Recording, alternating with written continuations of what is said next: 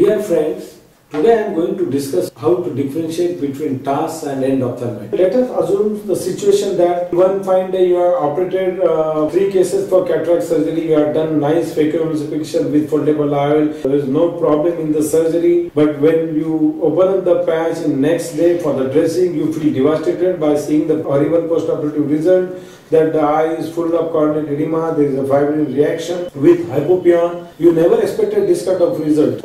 Next day, in spite of a beautiful surgery, you are in dilemma. What is it? Is it endopt or is it TASS? What should I do now? Should I give intravitreal? And whether to continue the surgery for the next day. So here I am going to tell you how you can differentiate the TASS from infectious endophthalmitis. So what is TASS? TASS is sterile post-operative inflammatory reaction caused by non-infectious substance which enters into anterior segment during the surgery, and it causes toxic damage to intraocular structures. TASS is very difficult to differentiate it from the infectious endophthalmitis because there will be a severe inflammatory reaction with fibrin development with hypopyon in both situations, as TASS as well as in endophthalmitis.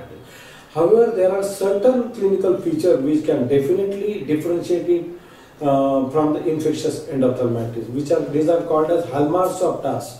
Like the onset is within 12 to 24 hours, limbus to limbus corneal edema, vitreous is relatively clear, and dramatic response to steroid.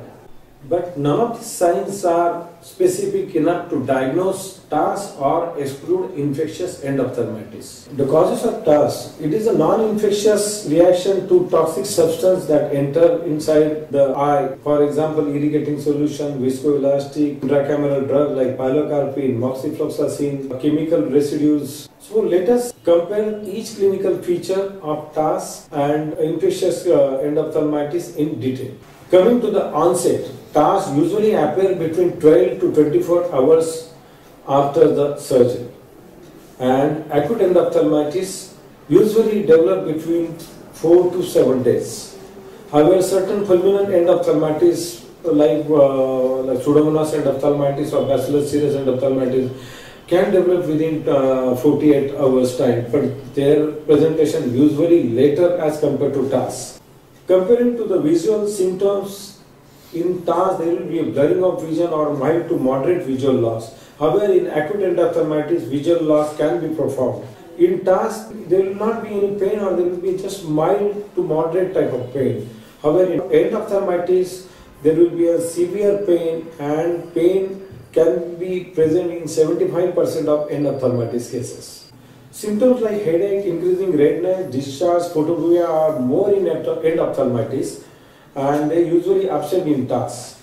Upper lid edema is usually present in acute endophthalmitis cases, and lid edema in TASS is usually uncommon.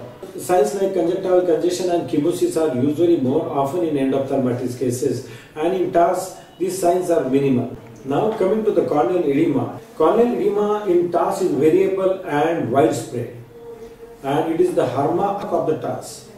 There will be a diffuse total corneal edema from limbus to limbus. Corneal edema in endophthalmitis will be localized and more patchy. The pupil in TASS will be dilated, irregular, and it is fixed. It will not react to light because of sphincter damage. And the pupil in endophthalmitis may be miotic, may be variable. AC reaction, there will be mild to severe reaction with sales, flare and hypopyon, fibrin formation over the iris and over the anterior surface of the eyelid. In TASS, exudate usually white. In acute endophthalmitis, there will be marked inflammatory response in the AC with hypopyon and exudate usually yellowish. Intraocular pressure in TASS usually on higher side, sometimes it can go as high as up to 40 to 60 millimeters of mercury. Intraocular pressure in endophthalmitis is usually normal. The fundal glow in TASS will be normal or mildly poor, but fundal glow in endophthalmitis will be poor or absent. In TASS, fibrinoid reaction usually in anterior chamber, there will be no retinal involvement. However, in endophthalmitis, there will be a retinal periphlebitis and mid-peripheral retinal hemorrhages in early stages. In TASS, vitreous is usually clear and in endophthalmitis there will be a marked inflammation in the vitreous. In B scan, in TASS, vitreous cavity is usually clear, whereas in endophthalmitis there will be mild to moderate echoes in the vitreous cavity. Gram stain and culture from the vitreous tab and AC tab will be negative in TASS cases, however they usually comes positive in acute endophthalmitis. So there will be a dramatic response to steroid in TASS cases, however in endophthalmitis there will be a temporary suppression of inflammation because of visual outcome usually better in cases of TASS as compared to acute endophthalmitis. There will be a dramatic response to steroid in TASS cases.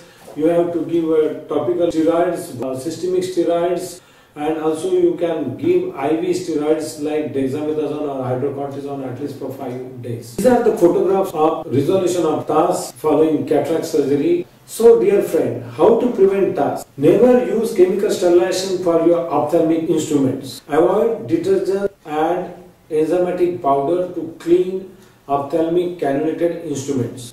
After the surgery, clean all your instrument thoroughly, make them dry. If you are using ultrasonic cleaner to clean your instrument, then change your bath solution every time. Minimize intracameral drugs like moxifloxacin, pilocarpine, adrenaline, lignocaine, and finally use good quality of irrigating solutions, viscoelastic materials and oils. Thank you for listening.